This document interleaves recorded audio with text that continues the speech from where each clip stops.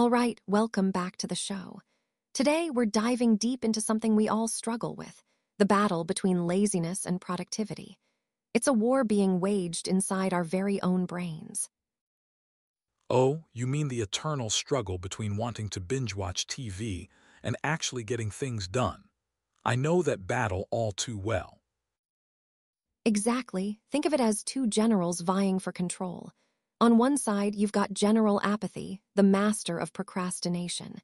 He's the one whispering in your ear, just 5 more minutes. That deadline isn't that important. General Apathy. I can practically hear him now. He's a smooth talker, that one, always promising instant gratification with minimal effort. And on the other side, we have General Discipline, the champion of focus and hard work. She's the one pushing you to get up, get organized, and tackle your goals head on. General Discipline is definitely tougher.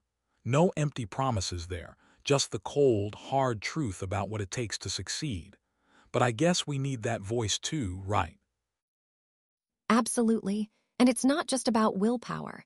This battle is heavily influenced by the chemistry of our brains.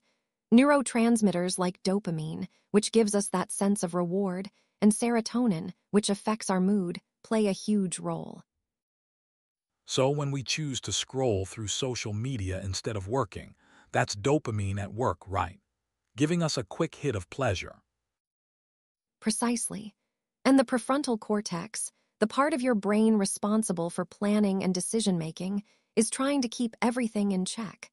But it often gets overruled by the more impulsive parts of the brain, like the amygdala, which is all about immediate gratification. It's like a constant tug of war.